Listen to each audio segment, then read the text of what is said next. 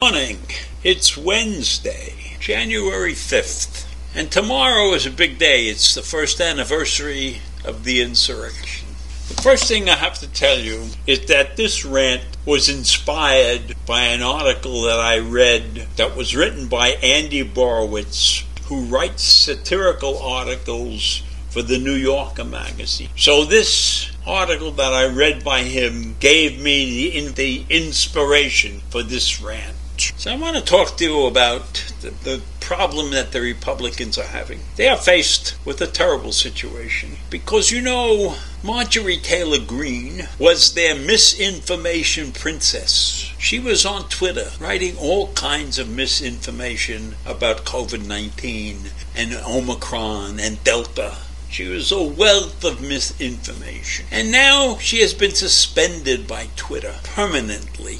Lifetime suspension, not on her business account because she doesn't give out much misinformation on her business account, because I believe she doesn't understand the business that she's in, so it's very hard for her to generate some form of misinformation.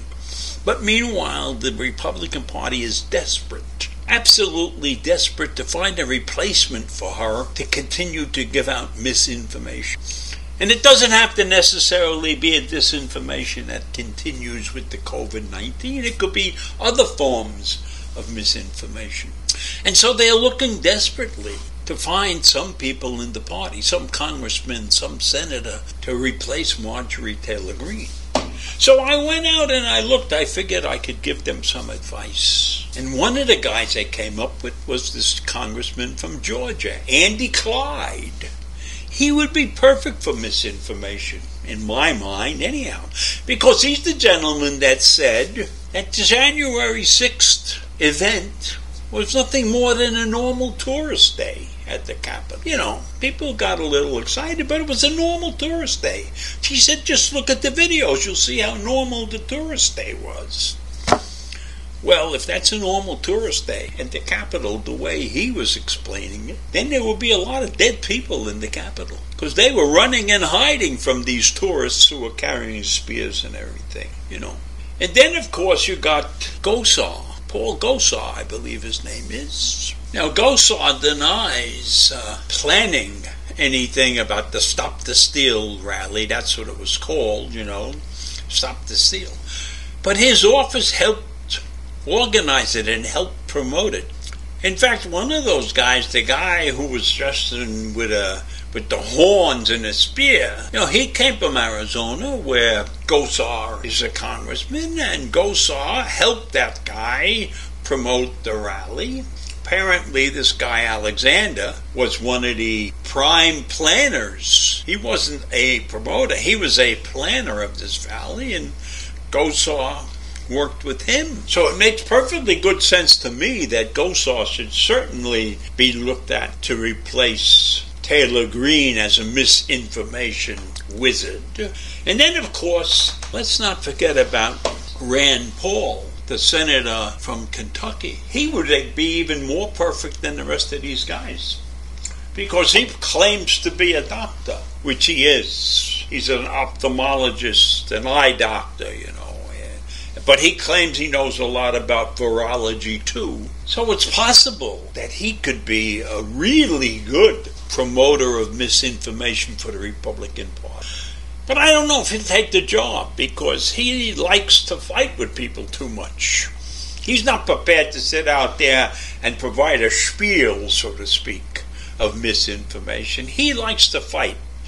He's made a name for himself in the last couple of months fighting with Dr. Fauci over every little thing, He's telling Fauci all the things that Fauci is saying incorrectly about the virus. Now, it's true that Fauci may have made a couple of statements early on before everybody really had a grip on the virus. But certainly Rand Paul is no expert, so he'd be perfect to give out misinformation, And then, of course, we have his cohort, Josh Hawley. Hawley was the one that was carrying on January 6th, trying to rally the troops to kill the certification of President Biden. It was Josh Hawley that was standing up there and saying, we're not going to let this thing happen. But you know what happened during that whole episode? Many of the Republicans who thought they were going to stay there and thought they were going to find information about the fraud had to back down. So there were Republicans who were on one side of the fence early on,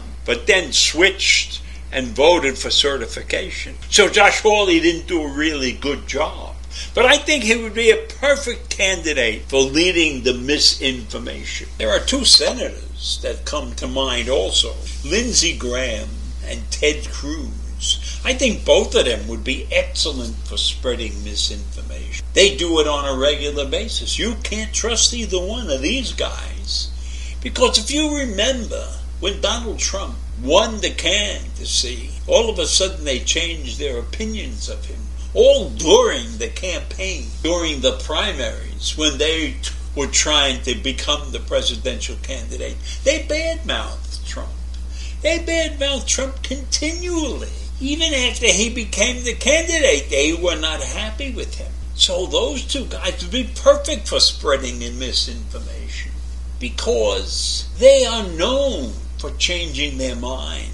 So they'd be perfect to give out lots of misinformation.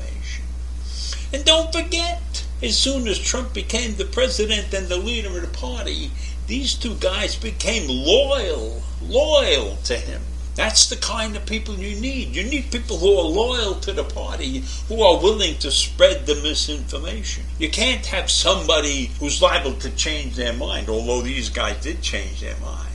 But they'd be perfect as misinformation guys. You know, Ted Cruz took off like a shot for Cancun when the state of Texas lost all their electricity because of the floods and the poor planning. He took off to hide and get away from it. So he's got the sneaky disposition to give out misinformation. And in some way, shape, or form, he's well educated. So a lot of people will believe the misinformation that he gives out. Now, I'm not sure Graham is in his class there. But nevertheless, Graham has a following too, you know. He has a soft-spoken manner, and he might be perfect to give out misinformation.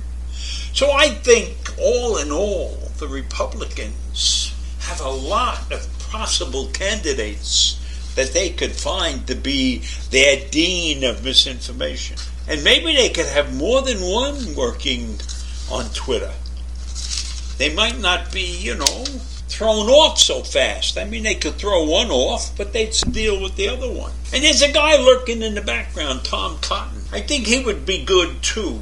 You know, he's off the wall a little bit also, but not quite in the class of these other guys. But maybe he might do it. He ranks, a little bit of, you should pay attention. Look at him too. I think I'm running out of candidates now, so I'll let you go. Have a great day. See you in the morning. Bye.